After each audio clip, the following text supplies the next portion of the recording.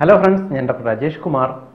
Epilepsy അഥവാ ജന്യരോഗം നിങ്ങൾ പലരും കണ്ടിട്ടുണ്ടാകാം, ഒരുപക്ഷെ ഈ രോഗത്തെപ്പറ്റി കേട്ടിട്ടുണ്ടാവാം. നമ്മൾ ഏറെ ഭീതിയോടുകൂടി നോക്കുന്ന ഒരു അസുഖം തന്നെയാണിത്.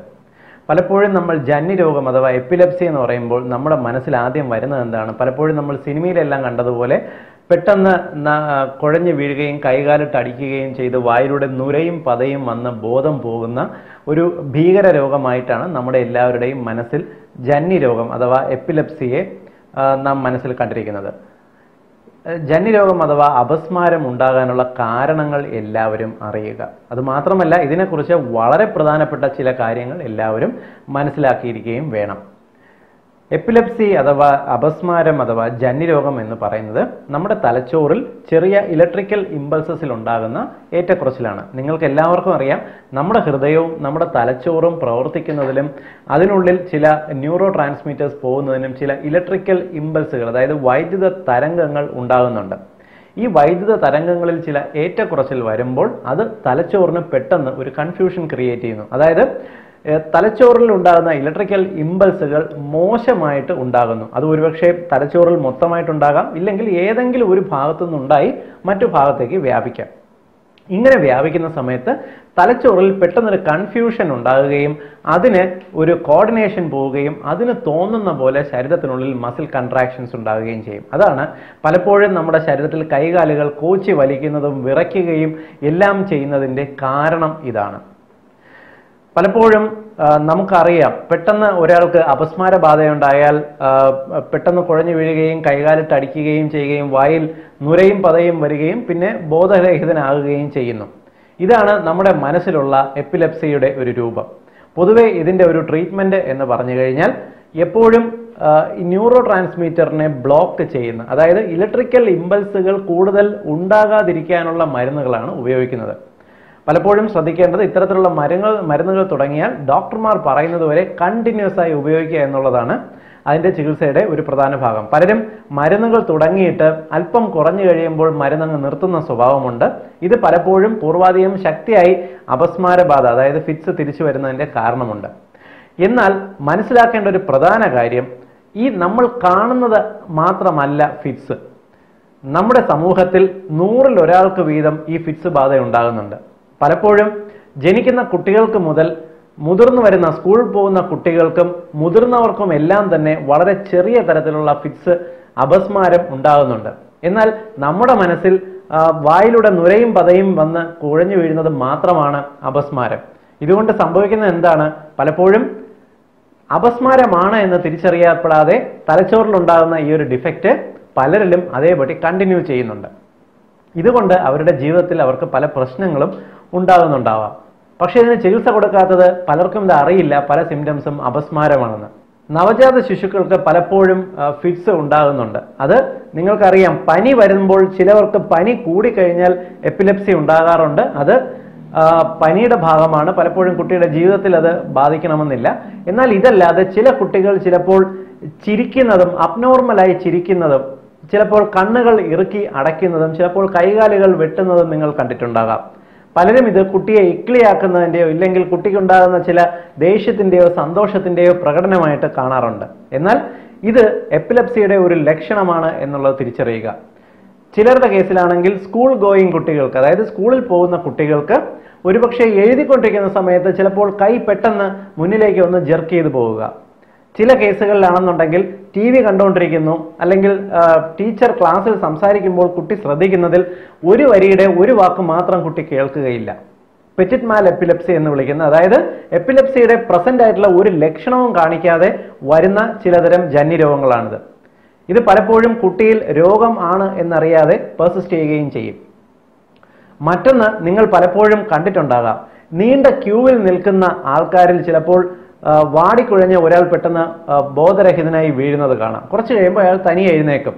വെയിൽ കൊണ്ട് ചൂടിൻ്റെ ആണെങ്കിലോ അല്ലെങ്കിൽ അയാളുടെ ശരീരത്തിൽ രക്തം കുറഞ്ഞിട്ടാണോ എന്നൊക്കെ സംശയിച്ച് നമ്മൾ പോകും. പലപ്പോഴും ഇത് ഫിറ്റ്സിൻ്റെ ആകാനുള്ള സാധ്യതയുണ്ട്.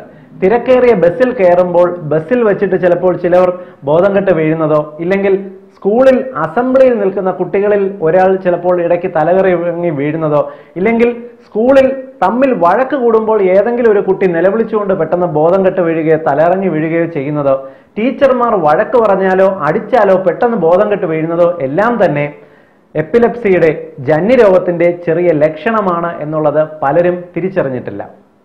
ഇത് മാത്രമല്ല, പലപ്പോഴും വീട്ടിൽ കുട്ടികൾ പ്രകടിപ്പിക്കുന്ന അമിതമായ ദേഷ്യം, കയ്യിൽ കിട്ടുന്നത് എടുത്തെറിയുക. ചില കുട്ടികൾക്ക് ദേഷ്യം വന്നു കഴിഞ്ഞാൽ എന്ത് ചെയ്യണമെന്നറിയില്ല, അവരുടെ കൈ വിറയ്ക്കും, കണ്ണുകൾ നിറഞ്ഞു വരുന്നത് കാണാം, ചിലപ്പോൾ ഏതെങ്കിലും ഒരു കണ്ണ് വെട്ടുന്നത് കാണാം.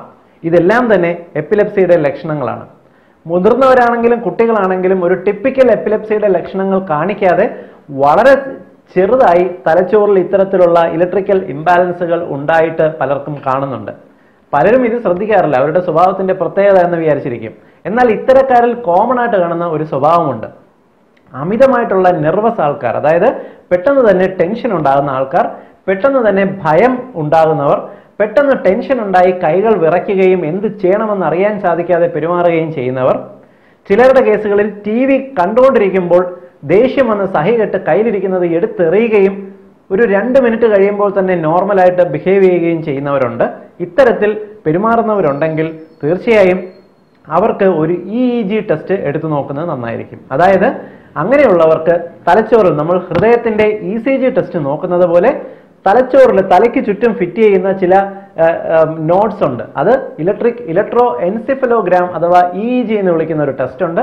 ഇത് നോക്കിയാൽ നിങ്ങൾക്ക് ഫിറ്റ്സിന്റെ എപ്പിലെപ്സിയുടെ സാധ്യതയുണ്ടോ എന്ന് കൃത്യമായി ഐഡന്റിഫൈ ചെയ്യാൻ സാധിക്കും. എപ്പിലെപ്സി ഉണ്ട്, ഒരാൾക്ക് എപ്പിലെപ്സിയുടെ ലക്ഷണങ്ങൾ ഉണ്ട് എന്ന് കണ്ടു കഴിഞ്ഞാൽ തീർച്ചയായും അവർക്ക് മെഡിസിൻസ് കൊടുക്കുക. അത് അലോപ്പതിക് മെഡിസിൻസ് എഫക്റ്റീവ് ആണ്. ഹോമിയോപ്പതിയിൽ ഫിറ്റ്സിനുള്ള മെഡിസിൻസ് ഉണ്ട്. ഇത് ഫലപ്രദമാണ്. ഇങ്ങനെ ഒരു ട്രീറ്റ്മെന്റ് എടുത്തു കഴിഞ്ഞാൽ 2 വർഷം വരെ ഈ ലക്ഷണങ്ങൾ വരുന്നില്ല എങ്കിൽ അവർക്ക് ഈ എപ്പിലെപ്സിയുടെ സാധ്യത കുറഞ്ഞു അല്ലെങ്കിൽ ഒഴിവായി എന്ന് അനുമാനിക്കാം. എപ്പോഴും ഇത്തരത്തിലുള്ള ഒരു ആൾക്കാരെ നമ്മുടെ സമൂഹത്തിൽ നിന്നും കണ്ടെത്തുക എന്നുള്ളതാണ് പ്രധാനം. ഞാൻ ഈ പറയുന്നത് എൻ്റെ ഗൗരവം തിരിച്ചറിയുക. കാരണം നമ്മുടെ എല്ലാം കുടുംബത്തിൽ ഇത്തരത്തിലുള്ള ലക്ഷണങ്ങളുള്ളവർ ചിലപ്പോൾ കണ്ടു എന്ന് വരാം. ഇത് മാത്രമല്ല, ജീവിതത്തിൽ എപ്പിലെപ്സി ഉണ്ടാകാതിരിക്കുകയും ഒരു പ്രായം കഴിഞ്ഞിട്ട് ഒരുപക്ഷെ 50 വയസ്സ് കഴിഞ്ഞിട്ട് പെട്ടെന്ന് എപ്പിലെപ്സി ഉണ്ടാകുകയും ചെയ്യുകയാണെങ്കിൽ തലയ്ക്കുള്ളിൽ ഏതെങ്കിലും ഒരു ഗ്രോത്ത് ഉണ്ടാകുന്നുണ്ടോ, ഇല്ലെങ്കിൽ സ്ട്രോക്ക് പോലെ തലയോട്ടിക്കുള്ളിൽ അമിത രക്തസ്രാവം ഉണ്ടാകുന്ന കണ്ടീഷൻ ഉണ്ടോ എന്നുള്ളതെല്ലാം തീർച്ചയായും പരിശോധിച്ചിരിക്കണം. പ്രമേഹ രോഗമുള്ള രോഗികൾക്കോ ഇല്ലെങ്കിൽ രക്തത്തിൽ പഞ്ചസാരയുടെ അളവ് പെട്ടെന്ന് കുറയുന്നവരിലും ഫിറ്റ്സ് കണ്ടുവെന്ന് വരാം. അമിതമായ മദ്യപാനികൾക്കും ഫിറ്റ്സ് കണ്ടുവെന്ന് വരാം. ചില മരുന്നുകളുടെ സൈഡ് എഫക്റ്റ് ആയും കണ്ടുവെന്ന് വരാം. ഇതെല്ലാം തന്നെ അതിൻ്റെതായിട്ടുള്ള ഗൗരവത്തിൽ തിരിച്ചറിയുക. ശരിയായിട്ടുള്ള ചികിത്സ നൽകുക എന്നുള്ളതാണ് എപ്പിലെപ്സി അഥവാ ജന്യരോഗത്തിന് ഏറ്റവും പ്രധാനം. ഞാൻ നേരത്തെ പറഞ്ഞല്ലോ, ഏതാണ്ട് ഒരു 1000-ൽ 2 പേർക്ക് മാത്രമാണ് നമ്മുടെ സമൂഹത്തിൽ ഒരുപക്ഷെ ടിപ്പിക്കൽ റിപ്പീറ്റ് ഞാൻ പറഞ്ഞത് മറക്കരുത്. 1000-ൽ 2 പേർക്ക് മാത്രമാണ് ഒരുപക്ഷെ ടിപ്പിക്കൽ എപ്പിലെപ്സി, അതായത് കണ്ണുകൾ മുകളിലേക്ക് പോയി വായിലൂടെ നുരയും പതയും വന്ന് കൈകാലുകൾ വിറച്ചുകൊണ്ട് മറിഞ്ഞു വീഴുന്ന തരം എപ്പിലെപ്സി ജന്യരോഗങ്ങൾ ഉണ്ടാകുന്നത്. എന്നാൽ നമ്മുടെ സമൂഹത്തിൽ 100-ൽ ഒരാൾക്ക് വീതം തിരിച്ചറിയപ്പെടാതെയുള്ള എപ്പിലെപ്സിയുടെ ലക്ഷണങ്ങൾ കാണിക്കുന്നവർ ഉണ്ട്. അത് കുട്ടികളാണെങ്കിലും മുതിർന്നവരാണെങ്കിലും ഞാൻ ഈ പറഞ്ഞ ലക്ഷണങ്ങൾ ഉപയോഗിച്ച് അവരെ കണ്ടെത്താൻ ശ്രമിക്കുക. സംശയമുള്ളവർക്ക്, അതായത് ഒരു രോഗമുണ്ടോ എന്ന് സംശയമുണ്ടെങ്കിൽ തീർച്ചയായിട്ടും നിങ്ങളൊരു ഡോക്ടറെ കണ്ടിട്ട് EEG ടെസ്റ്റ് ഒന്ന് ചെയ്തു നോക്കുന്നത് നന്നായിരിക്കും. വളരെ പ്രധാനപ്പെട്ട ഒരു ഇൻഫർമേഷനാണിത്. എല്ലാവരും മറക്കാതെ ഓർത്തിരിക്കുക. നിങ്ങളുടെ കുടുംബത്തിന്റെ അറിവിലേക്കായി ഷെയർ ചെയ്യുക. വീണ്ടും മറ്റൊരവസരത്തിൽ മറ്റൊരു വിഷയമായി കണ്ടുമുട്ടാം. ബൈ.